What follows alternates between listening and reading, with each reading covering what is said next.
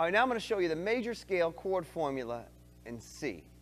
C is the easiest one to go through because it's the natural key. There's no sharps and flats in it. And first of all, I want to tell you the formula. I know it sounds complicated, but it's really not. When you start to know this formula and you can apply it to the major scales, you can find the chords that work together in any key. It's going to really open up a lot of doors for you.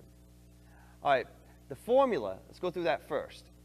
I'm going to tell you the formula in its fullest form, and then you'll see how it will water down to the 1, 3, 5 chords or the root 5 chords as well. It goes 1, which is major 7. The first degree of the scale is major 7.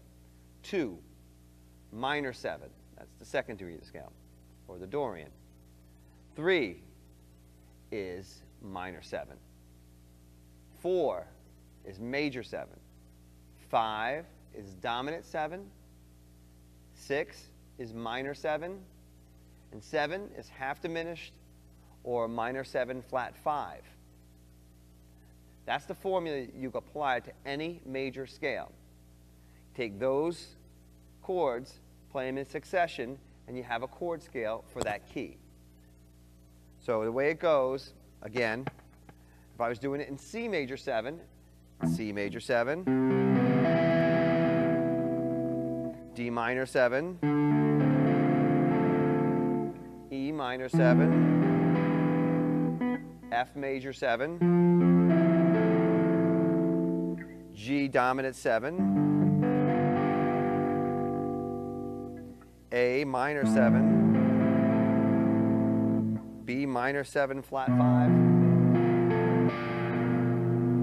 and then back to C major 7. You can hear the sound of the scale within the chords as I play them in succession. Listen again. You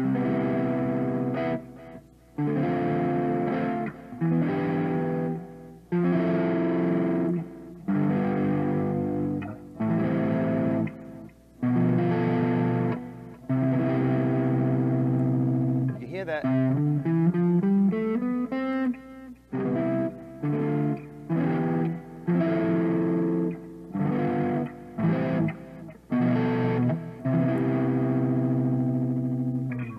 That's the full form chords.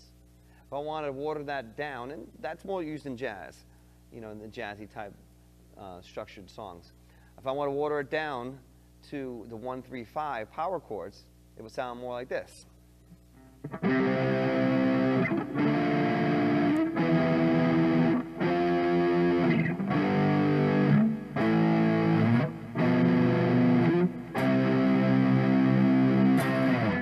Here it sounds like more of a rock song you could build from it.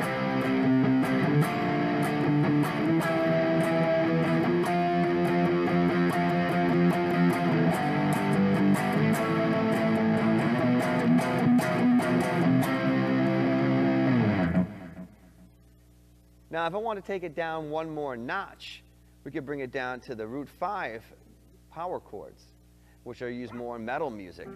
And you can still apply the modes to those kind of chords. All